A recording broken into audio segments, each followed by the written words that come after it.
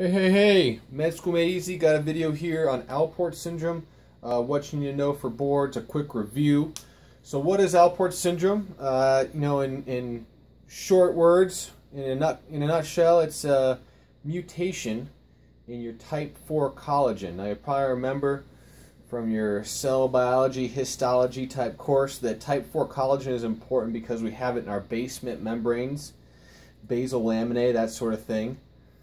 And if you have a mutation in that, the place in the body where that type of structure is predominant, you're going to have problems there. So, in Alport syndrome with this type 4 collagen, you really see it a lot in places like the kidneys,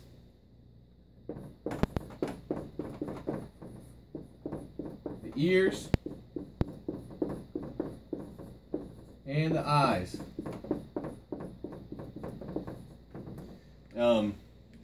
That's where you're going to see this type 4 collagen, very predominantly, and that's going to make more sense when we talk about the main symptoms, the constellation of symptoms associated with Alport syndrome.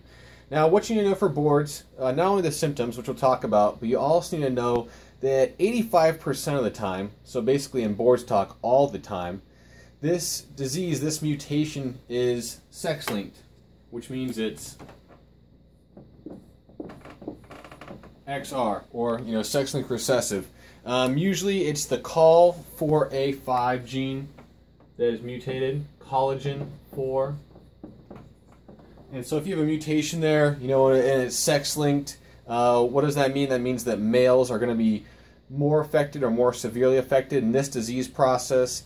Typically it's males that are affected. Females can have a singular mutated X, copy of this gene here, but their symptoms are a lot more milder, just like painless hematuria.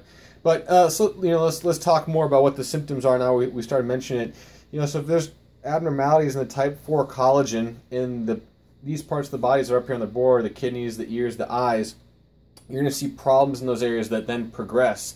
So let's talk about the kidneys first. You're going to begin by seeing hematuria, nephritis, and this will progress to full-on renal failure. The other big one for boards is in the ears, and in your auditory canal and whatnot, the structures that you need to hear for sensory neural hearing, you're going to have thickening and splitting of this type 4 collagen due to this mutation that will lead to hearing loss. So the two big ones for boards that you need to know, like we just talked about, are going to be hematuria or kidney failure and deafness.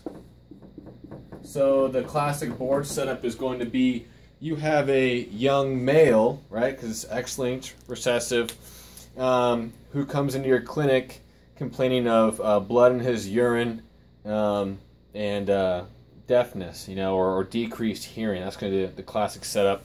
To diagnose Alport syndrome, get a skin or renal biopsy, which will show this, sometimes it's called a basket weave appearance, but instead of having a nice normal basement membrane, you're going to have thickening. They sometimes call it basket weave because these things don't fit together that well. It looks more like a weave than it does nice, parallel perpendicular lines.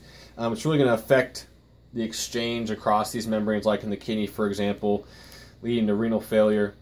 Treatment for this, unfortunately, at this point is just symptomatic. If they do develop renal failure, obviously can move to, dialysis and maybe even a kidney transplant if it works for them. Hopefully in the future there'll be some sort of gene therapy for this.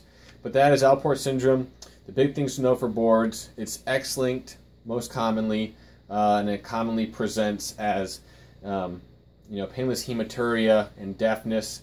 The one thing is that on boards there probably won't be a first order question like that. Rather, it'll be a question like, in this patient, what is the structure that's messed up or mutated?